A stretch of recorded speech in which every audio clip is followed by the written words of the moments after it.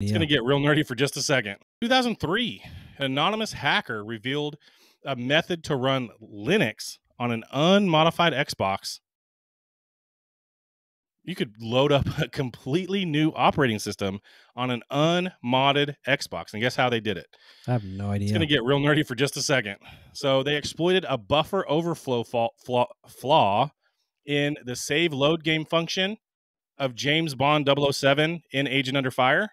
So when I'll try to explain this because it's definitely like, so when the game would save and load, it would access a part of the Xbox that nothing else could access ever. Okay. And that was a mistake. Like they shouldn't have let it access that part of the Xbox's system. And so when it accessed that, you were able to kind of slip in a command and then load in another operating system on top of it because it was accessing it at a level that was way more than it should have had.